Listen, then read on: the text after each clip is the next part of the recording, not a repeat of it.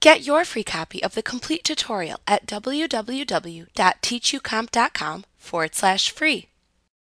Starting in Word 2010, the File tab within the ribbon replaces the functionality of the older Microsoft Office button that appeared in Word 2007.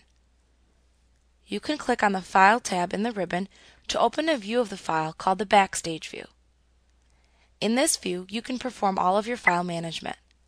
This includes performing functions such as saving your file, opening an existing file, or creating a new file. The File tab is shown in a different color so that you can easily locate it. When you click the File tab within the ribbon, you will no longer see the contents of the file that you were working on, but rather you will see the Backstage view of your file. The commands that are shown at the left side of the view are the file management commands that are available for your program. When you click on a command in this section of commands at the far left side of the Backstage view, you will then see additional options for the selected command appear to the right within the Backstage view. You can then make additional selections in the New section if needed.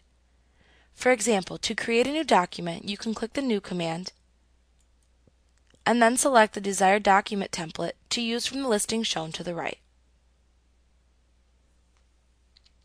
Like what you see? Pick up your free copy of the complete tutorial at www.teachucomp.com/free.